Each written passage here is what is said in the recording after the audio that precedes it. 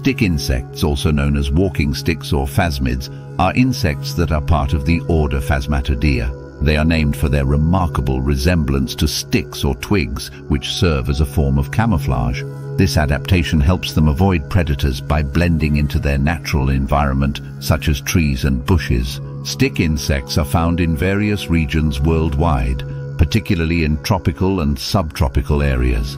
Here are top 8 mysterious facts about stick insects. 1. Mimicry. Stick insects exhibit incredible mimicry, resembling various parts of plants such as twigs, branches, or leaves. Some species even have coloration that matches the vegetation around them. 2. Body structure. They typically have long, slender bodies with jointed legs, similar to the structure of twigs. Some species also have wings but are often flightless or have limited flying abilities.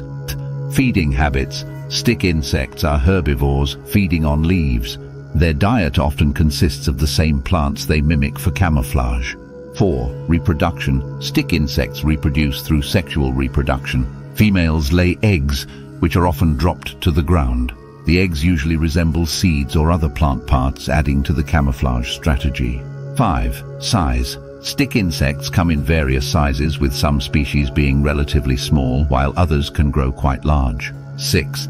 Defense mechanisms. Stick insects may use various defense mechanisms when threatened. Some species can release a defensive fluid with a strong odor, while others may use their spiky legs or mimic aggressive behavior to deter predators. 7. Life cycle. Stick insects undergo incomplete metamorphosis, meaning they go through 3 main stages: egg, nymph, and adult. Nymphs resemble miniature versions of adults and undergo a series of molts as they grow.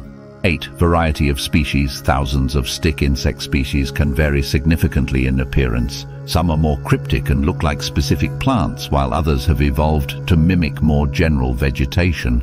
Keeping stick insects as pets has also become popular in some places, and there are specific species bred for this purpose. As with any exotic pet, it's important to understand the needs and requirements of stick insects before considering them as pets.